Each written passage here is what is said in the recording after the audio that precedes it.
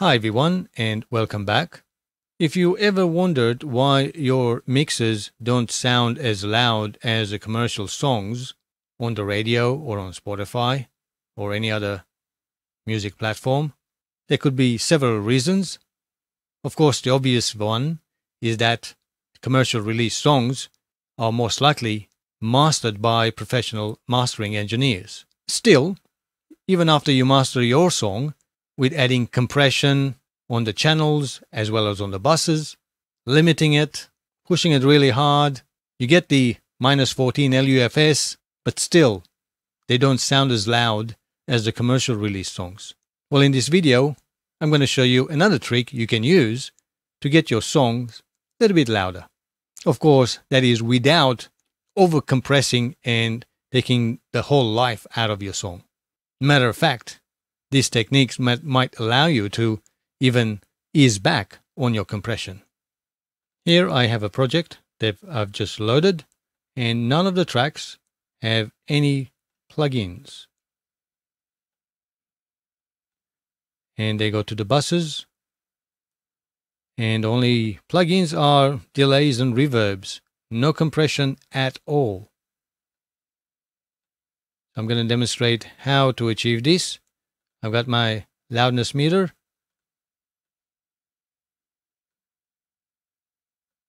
Let's put it there. Then I've got my limiter found in Cakewalk. It's called the Boost 11. Let's point that there.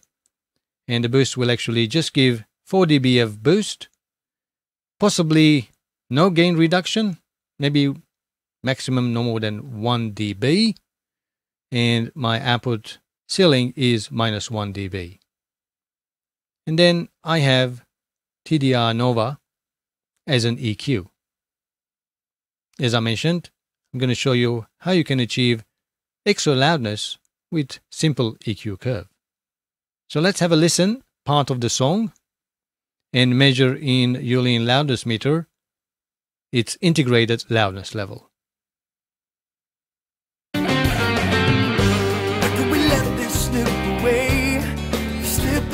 My hands, back in the darkness, blind the day, bring back the light, where is the pleasure in pain?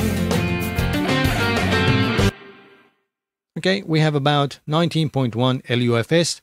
This is my general mix, no plugins. It's just balance mix. So let's add our limiter and listen again. Slip away, slipping through my hands, back in the darkness, blind the day, bring back the light, where is the pleasure in pain? And we have -15.2 LUFS, little bit of boost. Again, no gain reduction. Usually when I apply a limiter to my mixes as a final limiter, I try to make sure that it does not do any gain reduction. This way I have the most headroom for my mastering engineer. Next, I'm going to turn on and off the TDR Nova. I've only chosen TDR Nova because it's a free and great EQ plugin. While I turn it on and off, have a listen, see if you can hear any loudness difference. Even though you will hear a little bit louder, but technically it won't be getting any louder. It's just a perception. Could we let this slip away, slipping through my hands, back in the darkness, blind the day, bring back the light, where is the pleasure in pain?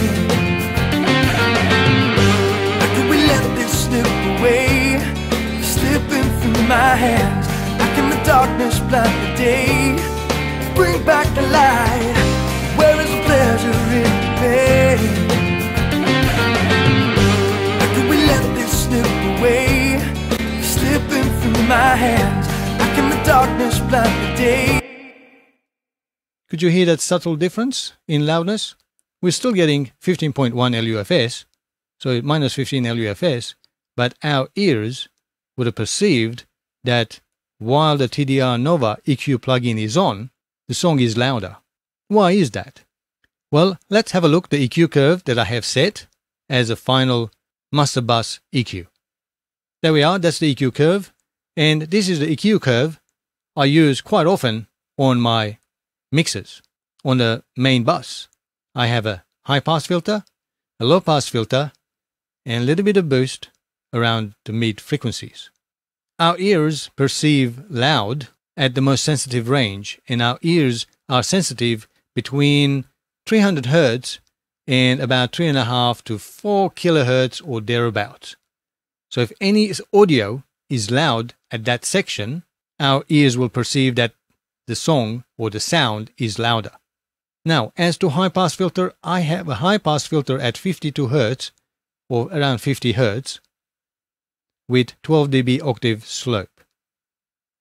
You're probably going, well, you're just killing all the bass. Not really. If we have a look at it, at 50 Hz, it's minus 3 dB, and then minus 6 dB is about 40 Hz, and minus 9 dB is about 30 Hz.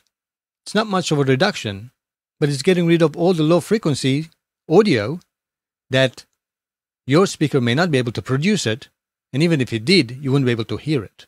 And especially in this genre of music, there's nothing there other than rumble. That's an energy that we want to get rid of. Let's have a listen and have a look at the spectrum at the low frequency when we are looking at the incoming audio. How could we let this slip away, slipping through my hand? Right? All that frequency energy at the bottom is wasted. It's going to cause a lot of the energy in your LUFS, but producing nothing in the end result. Let's look at the output. That means after we apply the high pass filter. How could we let this slip away, slipping through my... As you can see, and possibly hear, how the kick is still there, but all the energy above 10 Hz, between 10 and 20 Hz, is no longer there. It's gone. Same goes with the upper frequencies. I have a low pass filter there, about 16 kilohertz at 12 dB slope. You're probably going, 16 kilohertz, that's lo-fi. Not really, it's not lo-fi. The average age person, anywhere between 30-40-year-old, won't be able to hear anything above 16 kilohertz. And 20 kilohertz is about minus 6 dB, or minus 5 dB. So you're not really getting rid of it, but you're getting all of those harmonics above 16 kilohertz that no one's going to be able to hear it unless you've got really great hi-fi system and it's going to annoy the dog seriously. But that's all of that energy that you don't really need. Though tiny bit, but still an energy. On our logrammatic scale, we can see tiny bit. How could we let this slip away, slipping through my hands? How can the darkness blind the day? Right, it's tiny bit, but we are looking at logrammatic scale. Still a lot of energy that we can get rid of. And as to the mid-frequency boost, it's content dependent. Just boost about 1.5 to 2 dB. Sweep it around to see what the best sounding frequency is, because you can get a little bit brittleness and grittiness because most of the energy is there. Vocal, guitars, you don't want to boost too much, but just tiny bit to attract your ear and make the song sound louder than without it. And that's pretty much it. If you disagree with me, you're most welcome to. Use the comment section below to explain your point, why having a high pass is not a good idea, or having a low pass at 16 kilohertz is not really a good idea. You shouldn't really boost around, I think in this case 2.6 kilohertz. You should really reduce, 200 or 300 hertz where the muddy frequency is. But I tend to agree with this, and most of my clients agree with this. And my mastering engineer, which every now and then I send my songs to be mastered for my clients, agrees with this as well. But feel free to comment below and let me know what you think. Again, to get your song louder, don't compress the life out of your songs. Relax your compression. Use other means to get your song to sound loud. Anyway, that's it for today's video. I hope this was helpful. If it was, make sure you give me the thumbs up. As always, thanks for watching and have a great time making music, and I'll catch you in the next one.